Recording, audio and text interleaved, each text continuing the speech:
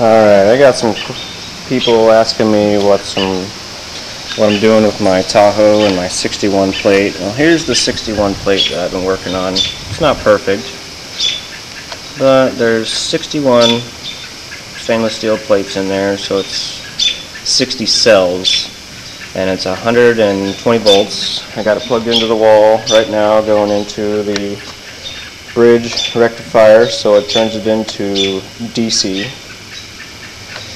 And I've got it running at, let's see if you can see this,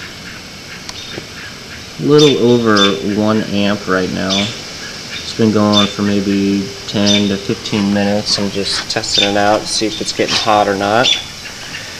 I've been working on this one for a while because I kept breaking the seal on it and everything, and it's getting too hot and blah blah blah. So I'm starting off a little bit smaller now with less of the lye or KOH, whatever you want to call it. I also have the potassium hydroxide downstairs that I got, but I'm going to use this first until it runs out, then I'll use the other stuff. So far, whenever it is running probably about 3 amps, it'll do probably a little over 2 liters a minute. And I'm going to put this one in my Tahoe, so I want it to run between 2 and 3 amps so it doesn't get hot. Otherwise I'll just be making a lot of steam and all that crap too. So yeah, after this runs for a little while and make sure it doesn't get hot, then I'll put the lid on it, and then I'll show you some of the output on it. Alrighty.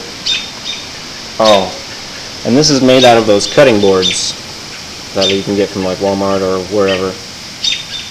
And what I did was I cut slots with a hacksaw, so it's not perfect, and it took a little bit of time cutting all the slots in it so the plates will slide down perfectly inside. But they're not perfect.